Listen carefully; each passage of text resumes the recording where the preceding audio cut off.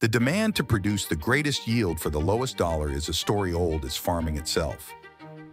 Before commercial fertilizers took over the fertilizing market in the 1930s, manure was the greatest source of nutrients for soil and crops. Bat droppings, cow, swine, even migrating bird excrement all contain varying concentrations of nitrogen, potassium, and phosphorus, the three major crop nutrients that support plant growth. These nutrients are so important to farming because as crops grow, they eat up the nutrients in the soil. Every time we harvest plants, whether it's from a garden or from a field, we're taking nutrients away from that system. So when we harvest the plant, we harvest those nutrients.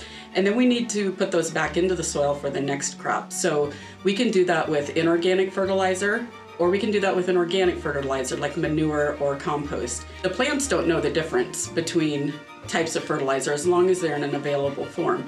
But the soil definitely knows the difference. And so when we use an organic fertilizer, we feed the soil. Without the ability to regain those vital nutrients, soil is left starving and becomes unable to produce abundant yields. Commercial fertilizers put nutrients back into the soil, but only on a temporary basis. They establish no longer-term ecosystem for soil health, and nutrient runoff into waterways increases with the use of commercial fertilizers.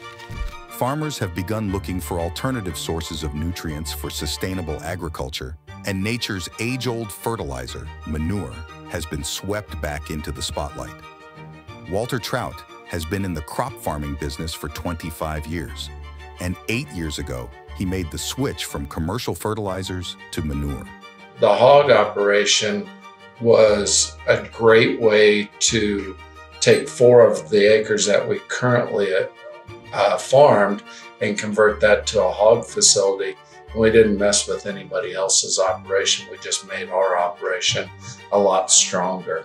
Commercial fertilizer, you either buy nitrogen or you're buying phosphorus. The great thing about the hog manure is you're getting nitrogen, you're getting phosphorus, you're getting potassium, you're getting iron, magnesium, calcium, you're getting all these micronutrients.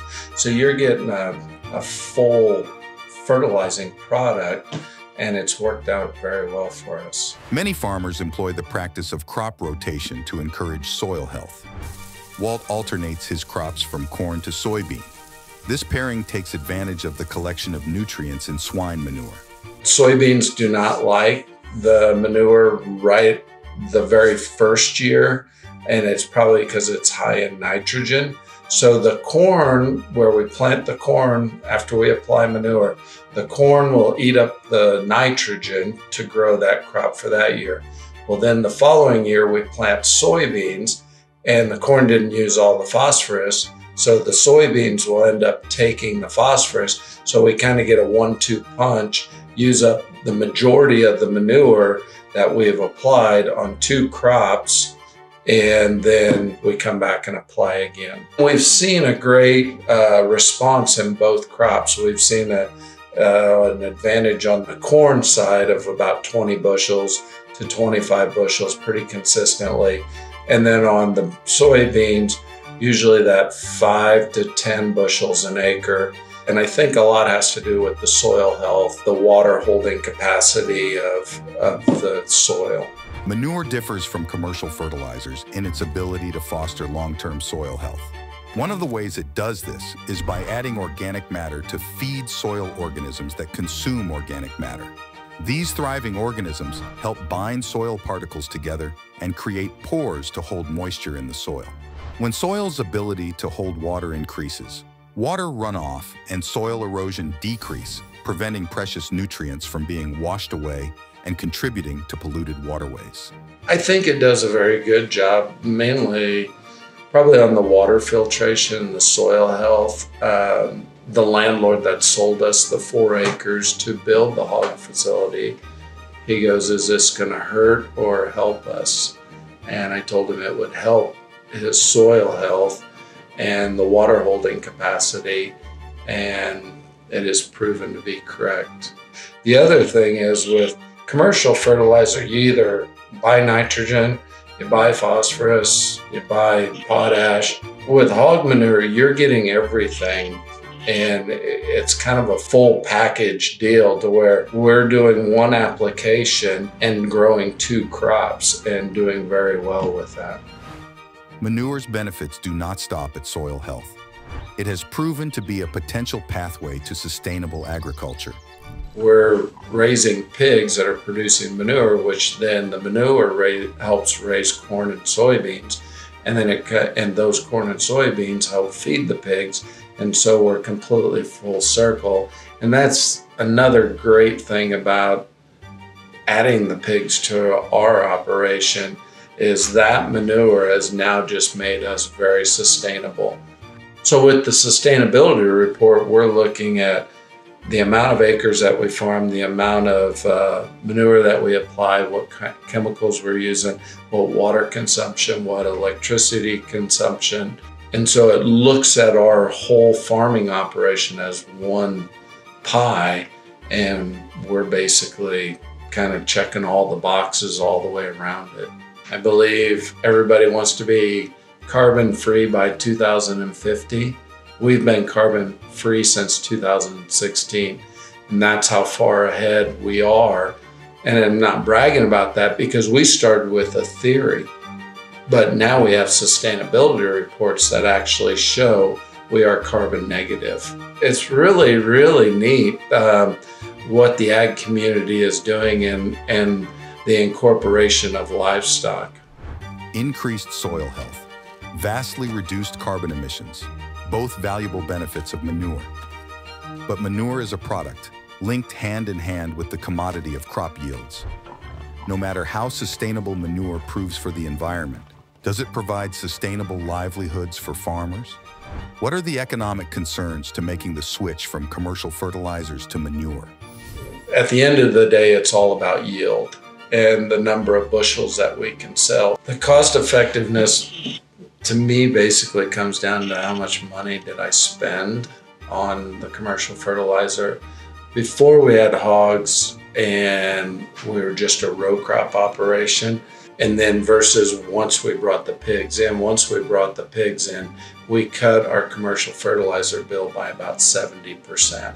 And actually it's probably even higher than that, because we're applying manure one time and getting 2 crops out of it.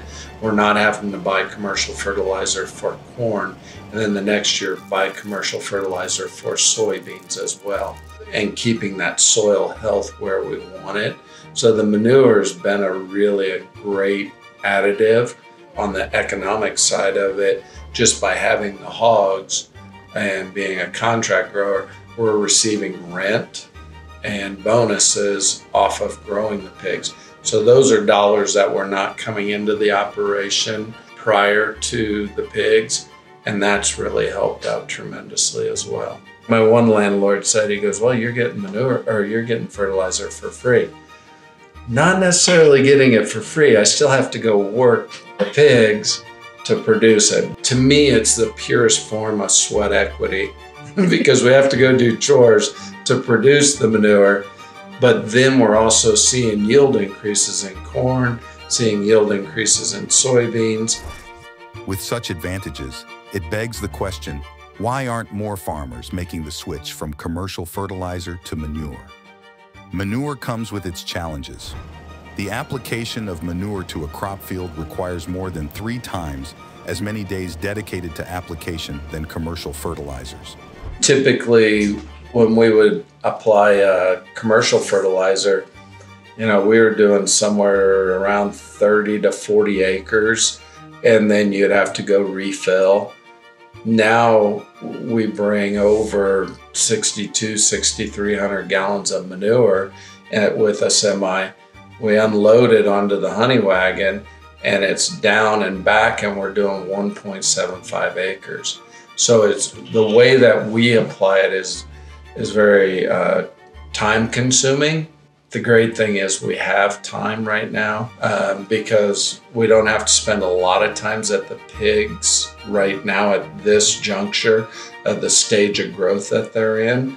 And we've kind of timed that for the fall and the spring is trying to get that age to where they don't need a lot of attention. Another challenge of manure application is its subjectivity to the tides of nature. You don't know when it's going to be really wet. Last year, for example, the first week of March was beautiful. We didn't apply any manure because we were like, okay, we got plenty of time. The rest of the month was just completely wet. We didn't start applying manure until about the 10th of April. So then that pushes that timeline and pushes our plant date a little bit later too. Manure application causes odor, with multiple factors such as high winds increasing its range and wet weather increasing its potency. Odor is the #1 concern in any community that has a new hog facility that comes up. With the hog facility being there, people have realized or learned that Clay Center has a lagoon. A lot of farmers grow cover crop, be it radishes and turnips, and those all have odor to them.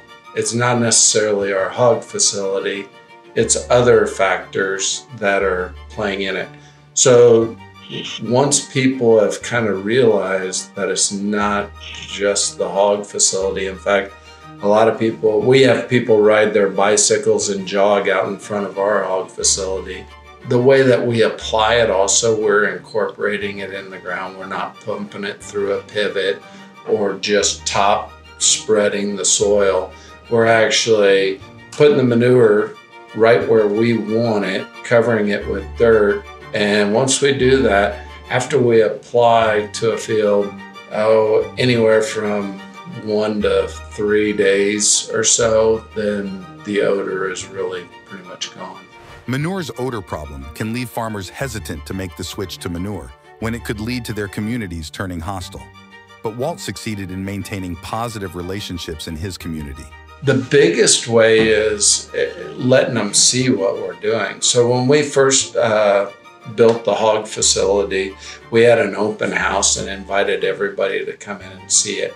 The #1 way is you just let people know exactly what you're doing. And by having the open house and letting people walk through our facility and explain how everything works, you take that fear away because they actually get to see and see how automated things are, and that there is an exact plan on how these pigs come in, how they go out, how they're treated and fed while they're with us, and then how we handle the manure as well. So the biggest thing is just communication and talking to people. Despite these challenges, the benefits outweigh the cost, and Walt has no plans to return to commercial fertilizers. And after 8 years as a manure producer, he has some advice for his fellow farmers. I wouldn't be afraid of it. I think it's a great product. There's the worst part of manure probably is the odor, but we have other products out there that can actually kill you. This stuff won't. It'll annoy you, but it should not harm you. But just don't be afraid of it. If you're looking at it, just communicate with your neighbors of what's going on.